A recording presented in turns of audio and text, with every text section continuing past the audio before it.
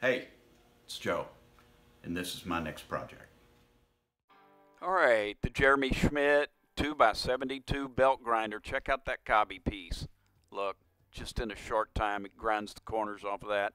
This is a wonderful grinder sander.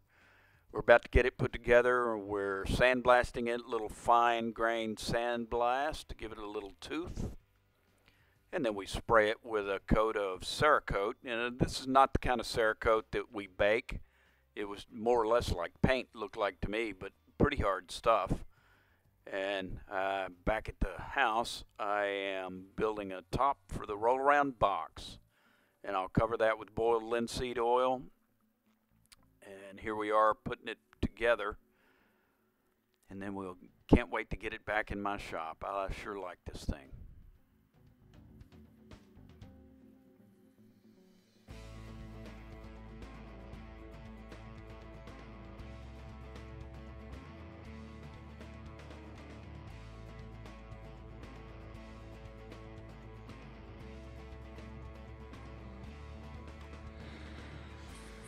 All right, we got the box all rolled in here, got the top on it, and we set the sander up on it. The problem is it's 50 inches tall. This right here is about 39 inches tall. That's just way too tall. This thing's up in my face. This is not gonna work out the way I wanted it to. I wanted to be able to roll the bench around with the cord on it and a plug for my welder, and I'm still going to be able to do that. However, cannot put the sander grinder machine on there. So, plan B is I've got another cabinet over here, which is really a better cabinet for the sander. That box was there. I got to clean all this mess up. This box right here is about 31 inches tall, which will bring the table of that grinder down. And this has all the drawers, and look at these. It's for the sanding belts. These things are going to be cool. Hey, look, another grinder. All right. So, but I don't think I want it there, because my only plug is right there. So that leaves me no choice. I'm gonna have to clean up some stuff. This is where I've been storing all the parts. And I've got other things I can put there. I can put the sander grinder there and plug it in. I've got a sheet metal shear I'm gonna bring, and a kind of like a hand iron worker. It will snip pretty thick stuff, like 1/8 inch. But I gotta get rid of all this junk. So I'm gonna do that. I'll be right back.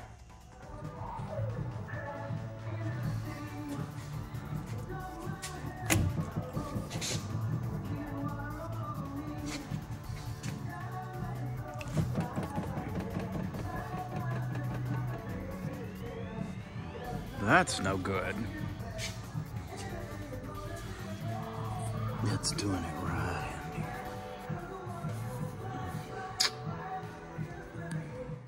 There, how about that?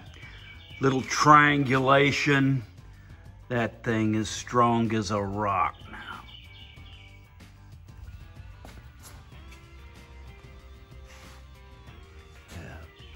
Yeah. Nothing.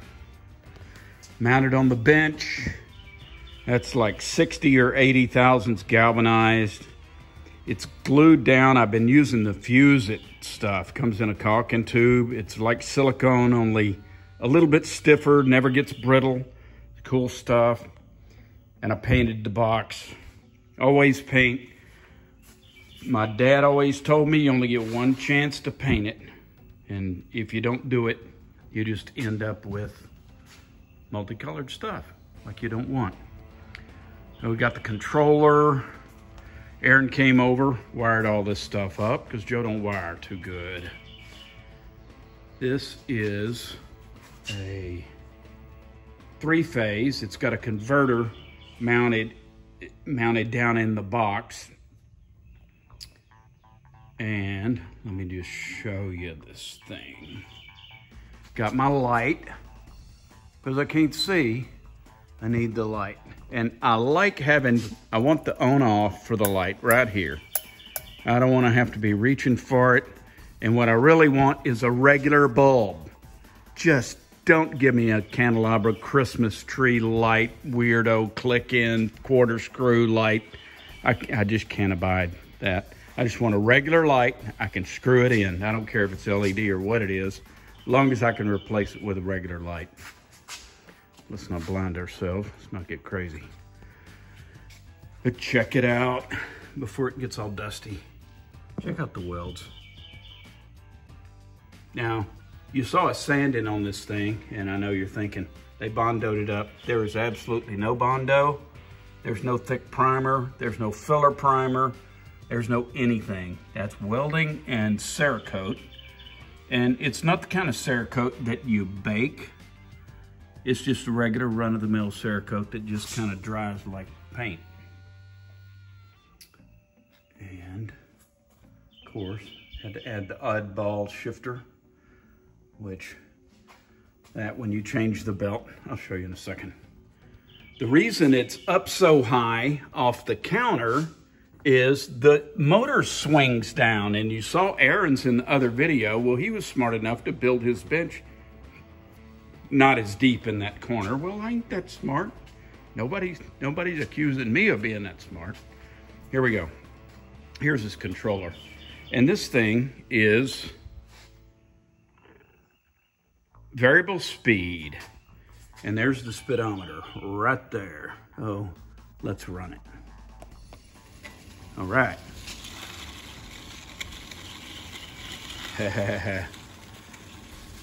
Variable speed.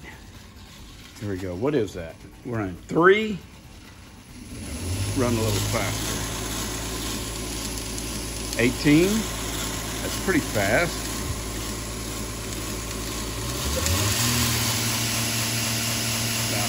38. Solid as a rock, though. You know, we had this before. No wiggling now. No wiggling. The table's not jumping around. Let's ride it. Still smooth. This is right at the edge. And the cool thing is here, you can adjust this and make it walk over. See, I can make it walk off that, or I can make it walk back. Cool. Was that all you got? No. Like a rock.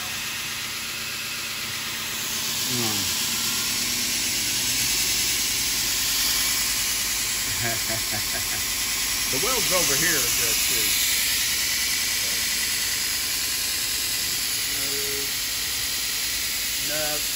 The tension belt is not all out of line either. This runs right down there. This is a very nice machine, and I am so proud to have it. Let's make it run fast.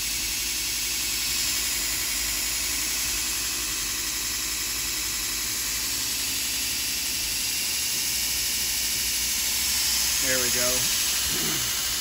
Wide open.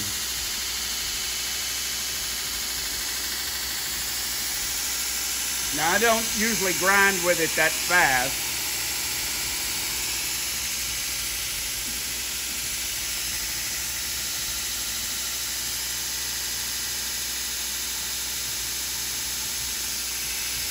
I usually grind with it down here. About right there. Here's a cool deal. You can get it a little faster than that. You can go about 70. That's the legal speed limit, isn't it? And here, what's this?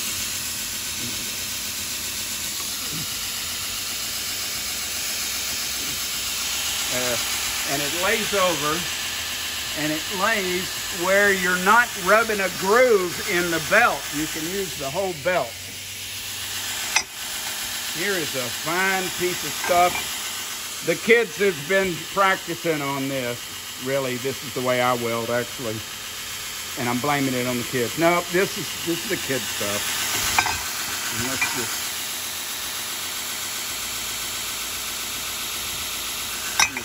see what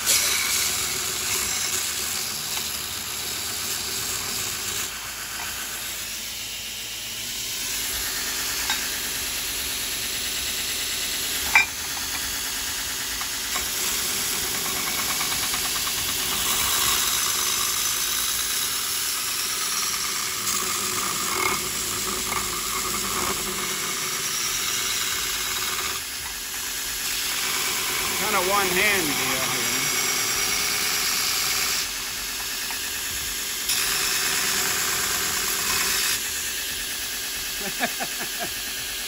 Look at that.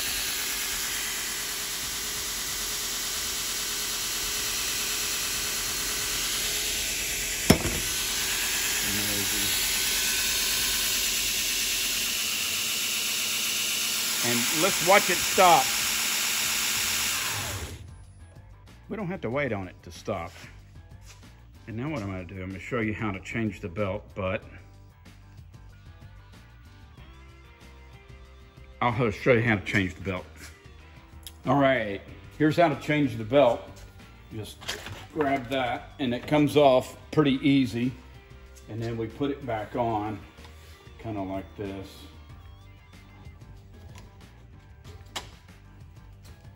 There we go. And then we'll stand it back up.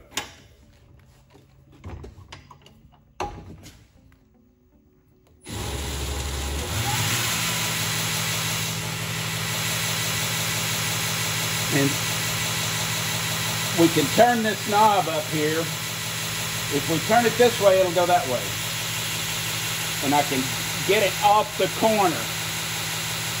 Or I can make it come back over here and make it dead on the corner there.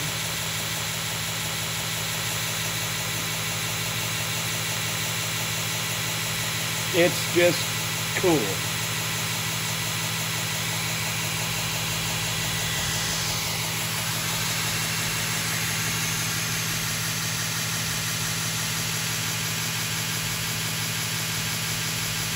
I like it. If you did, tell your friends and subscribe.